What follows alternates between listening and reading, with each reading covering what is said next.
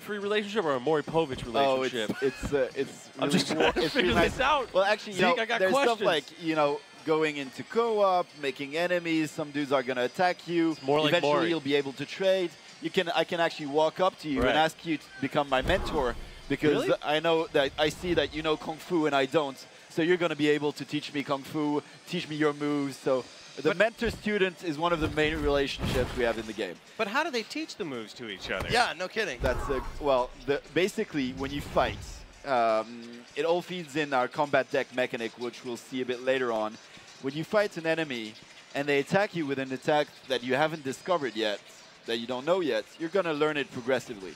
And so if I like parry that attack, you see that little icon with the attack that's being played, it means I don't know that attack and I'm learning it.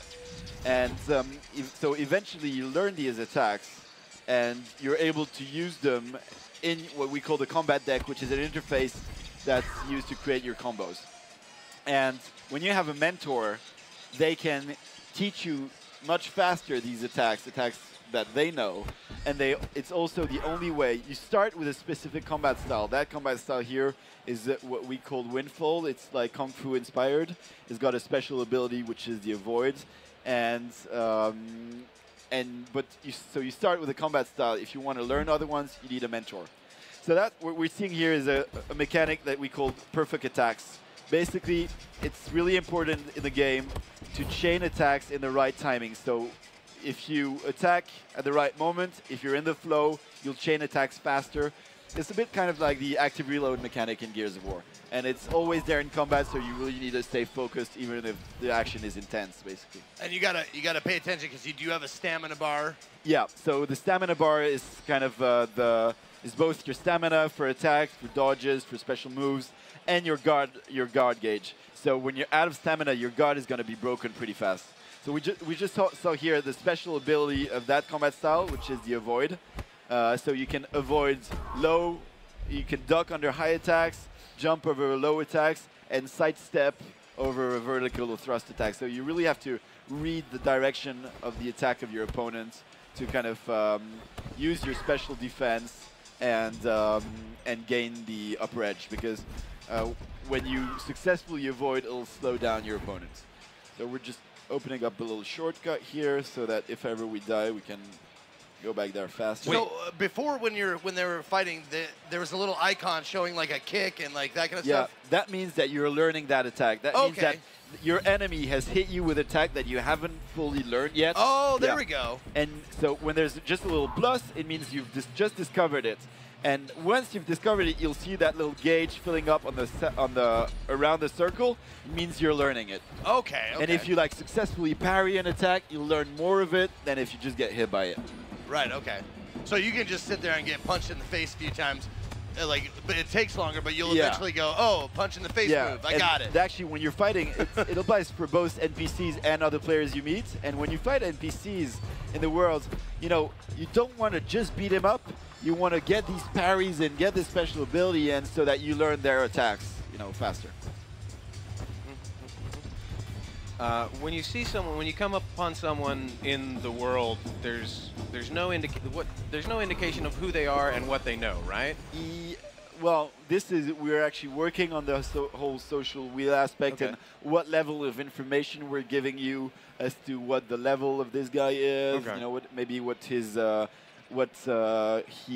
what progression, you know, there's an RPG progression system in the game, and so you invest point in different stats which impact basically your playstyle. So this is a build that's currently playable at PAX, and this is what we call an altar. It's a place where you can meditate to improve your stats and build your combat deck. We are, however, going to see the combat deck in a while. So the basic of the combat is what we're seeing here. So that little diamond is our stances system. So you've got 4 stances to choose from, and depending on the stance you're in, you've got different attacks that are mapped to each stance and which you can customize in the combat deck. We'll see that in a second. So you can do stances that are like super like yeah, and or stances that are just like exactly. You can do heavy stances, light stances, or you can do stances that loop on themselves. or stances that send you to a different stance. Is a pretty flexible system. Okay. So there's an element of stance dancing that you can do. Oh yeah, very much so. And we actually have like these sweet little animations when you switch stances. It's like, and you actually it's so fluid. Yeah, well, the whole system is basically a stance is your orientation relatively to your opponent. So when you chain your attacks in your combat deck, the stances all match. Each attack starts in one stance, finishes in one stance. So basically, all the moves you do always match the orientation of your previous move. So it all chains basically together pretty fluidly, yeah. And we're going to see that in a second. So no, it's really cool to see them change stances and to do like it's really flowy. You know, it's and then this. Why are you laughing? That guy fell down. Oh, you're laughing at that. Yeah, no, that guy fell down. He fell down a hole. I man, this guy's got holes in it. Slapstick comedy always works with GR. I am simple. Does any of them do drunken monkey style? That's an excellent question. Okay. Yeah, that's an excellent question. Yeah, it's an excellent question. Oh! Do you want to bring the drunk monkey back now? Yeah, get the monkey out here. He's drunk now? Oh, man. Life is hard for that red gorilla. Poor red gorilla. Dude. Yeah, we'll see about monkeys and about drunkenness. But is that going to be a DLC? We'll see. We'll see that. It's so pretty. This guy's he's just backed into a corner. Yeah. It's How would you have fought? If you were the guy in the corner, what would you have done? Being you're an expert game developer, creator. You don't want to get backed in the corner, so what you want to do is dodging on the side and always kind of manage the space around you. Do you watch a lot of UFC to get ideas for this? You know what? Our animators, they watch a lot of different martial arts. They've all practiced. Right. They all practice? No, all this is keyframed, and actually all our animators have between like 8 and 12 years of martial arts experience. Damn. Really? Yeah, Wow. So if we go to the Absolver booth, and we're like, I'm just like, I hate this game. Everybody's going to start doing this. And you're going to, that's not real. That's from a video game. And then you're going down. No. And so everything is keyframed. They watch a lot of references. And some of which come from what's the quickest novice move you could show me right now with one hand? Fastest one-hand takedown. You mean, can I kill JM? Yeah, with how my can you thumb? kill JM right now with one move? I'll go for the throat right away. See? I knew exactly what he was doing. Yeah. Or chop. Yeah, I think the throat's. No, mine's 2 moves. It's pocket, pepper spray. Oh, okay. That's my move right there. Be a turn around, run away. That was your move. No, I was talking about being back against Lockhart. This is what we were mentioning earlier, which is the combat deck. So basically, we're kind of speeding through it.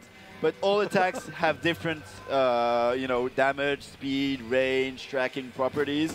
And some of them have actually special properties. They can guard break, they can avoid. So you really kind of build your own playstyle in that interface. And so you're making your own combos? Yeah. Get the hell out of here. Pretty much. Now that of anything that you mentioned so far, that is pretty badass. Because usually you buy combos now you can do the spin kick punch move. No. But now you're you spin kick if you like the punch, or you could do throat chop or that kind of stuff. And here we're in PvP, so it's a bit more advanced character. Yeah, you can pull out weapons. We've got 2 weapons families at this stage: war gloves and swords. They're like temporary bonuses in combat. You can use them. You see these little glowing stones? We call them tension shards. You got 5. This guy has a kind of a magic focus build, so he's got 5 of them, and he can use them. In the bottom left, you've got special abilities and weapons, and he can use these special shards, which fill up during combat, for special abilities to take out weapons, etc. But his enemy actually here was chaining these attacks pretty fast.